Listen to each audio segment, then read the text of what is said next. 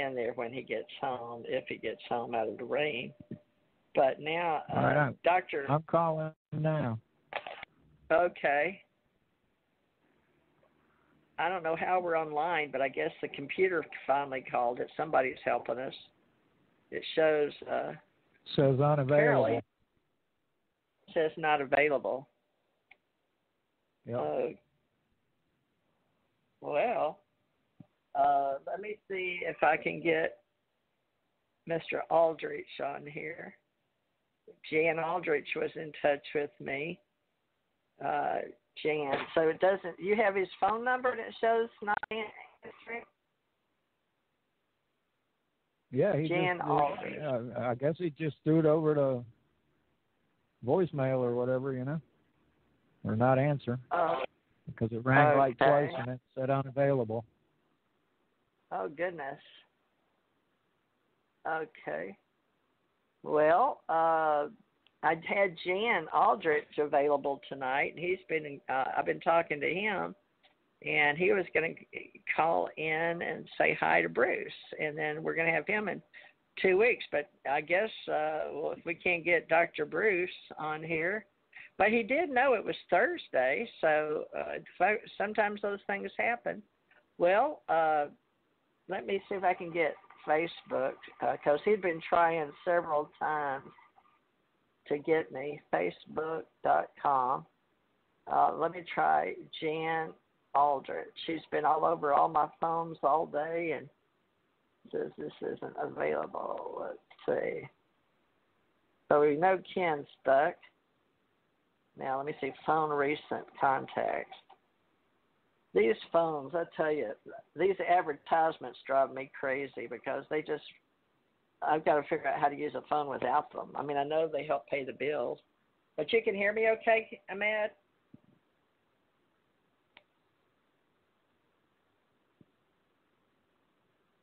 Says we're ongoing. Yeah, I can hear you. I was on mute.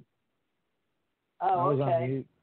Well, why don't you go ahead and tell people a little about you while I try to get Jan Aldrich up here. There ain't much to tell about me. Well, you're helping us with our whole club. Just give them. Yeah.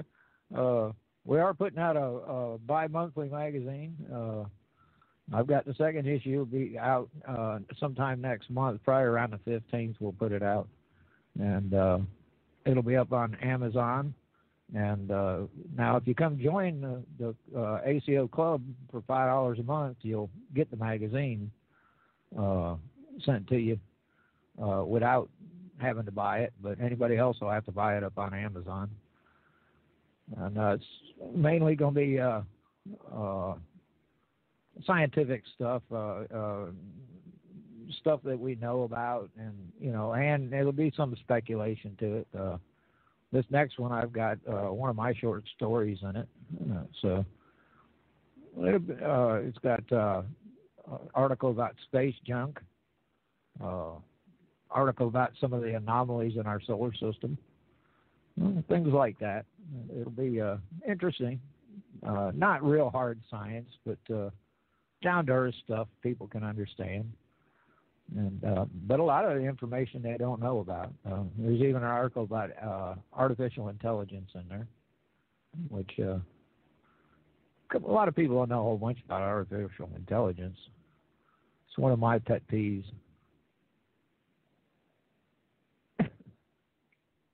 I'm also a radio host at another station. You can Google a Mad Painter and find me.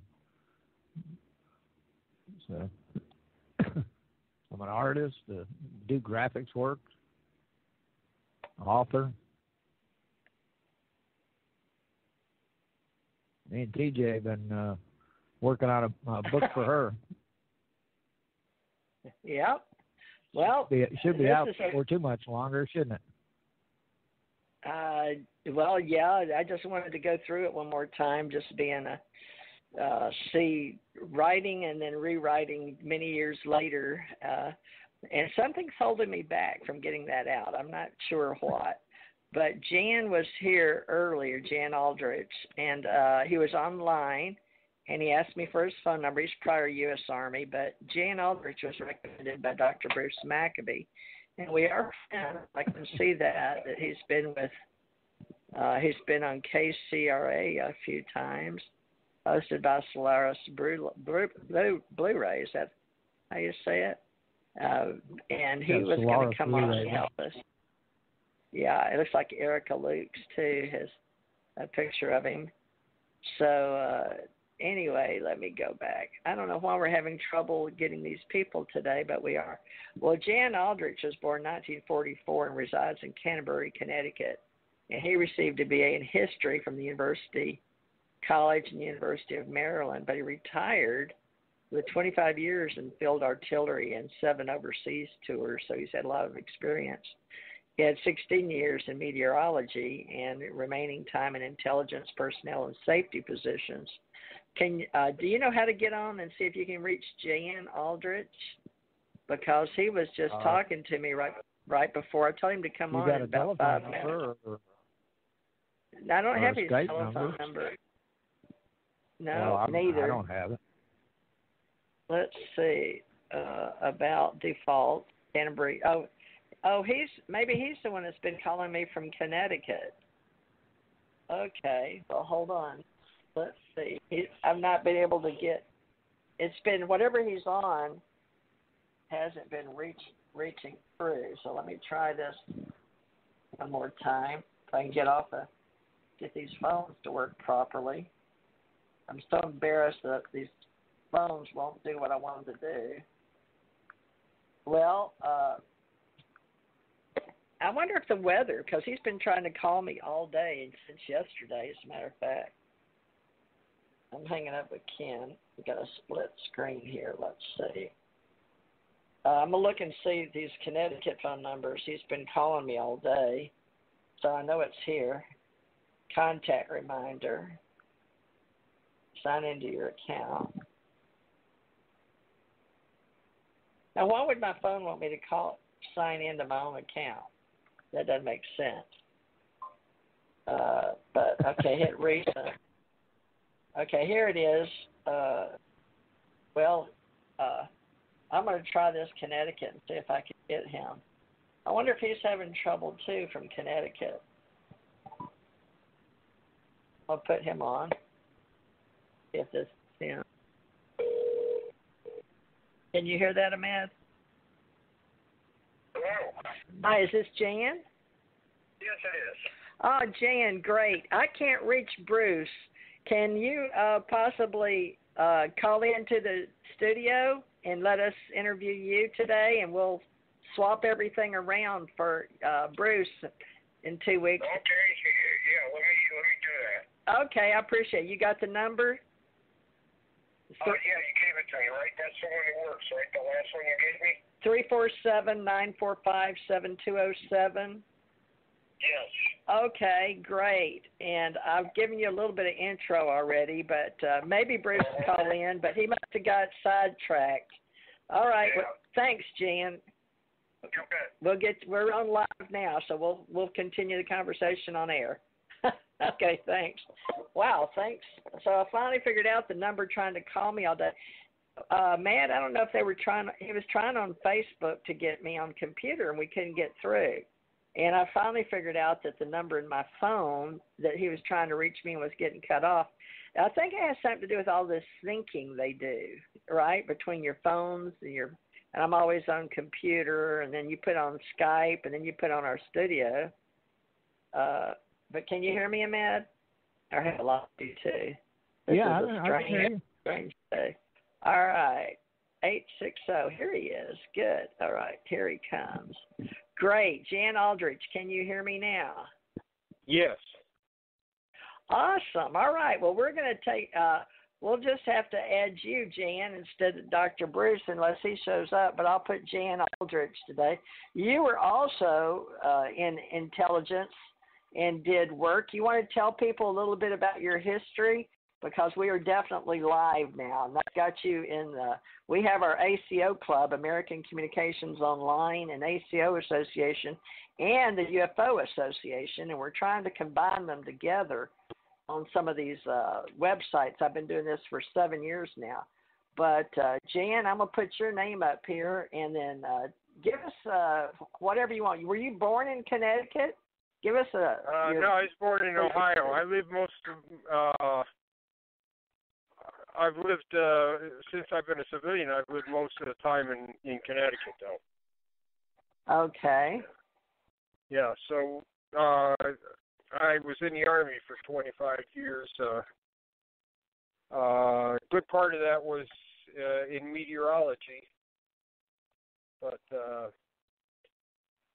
I served 7 years as an intelligence sergeant in a field artillery battery, or battalion, and then a field artillery group. So basically, what at the time we were nuclear capable. Not anymore. That's gone away. But so that took a lot of work to get people the proper clearances and get them read into a nuclear program. So it was quite a challenging job there for a while. I've been interested in UFOs since 59 when I read Ruppelt's book. So it's been a long time, and I've been collecting stuff for 50 years. Now that I'm retired, the problem is I don't have files, I have piles. So it's putting it in order and scanning it so others can use it. Wow, that's amazing. So you've got your own archives then? Yes. Hard copy paper? We started a group that one of the main purposes was to preserve UFO material. So it's a signed historical group. And if you go to the Project 47 website, we share that with the signed historical group. So it talks about preservation and things. Wow. Yeah, I have Dr. Willie Smith case files. I have some of the case files from NICAP, Connecticut. We just got through scanning Gordon Lohr's case files, which were, he was the assistant of NICAP back in the late 60s. So I've got some Australian material that has been passed on to me, and a few other people that have either we've exchanged things with or we've exchanged scans. So I got about I'd say 2,500 case files scanned in so far. Now, all that's in Project 1947. Is that's your historical group? Is AMC? The historical group is signed historical group. Yes, I see your logo right now. Well, I'll definitely put you on the UFOassociation.org and our ACO association as a link, since you've got all this set up. We're having that too, set up historical links and trying to find out who's who. So who answers Legion 47 Gmail? Is that you, Legion P47? Legion is John Stepkowski. He's my he's the webmaster. Okay. Wow, I'm really glad we got in touch with you. You were thanks to Bruce Maccabee, and I don't see him. I mean, he may call in on the hour. He may get me mixed up with the time, but whatever. We'll be here for him if he shows up.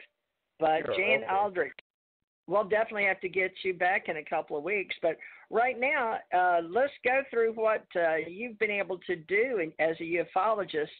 Tell us, so you read, was it Kehoe's book, or what book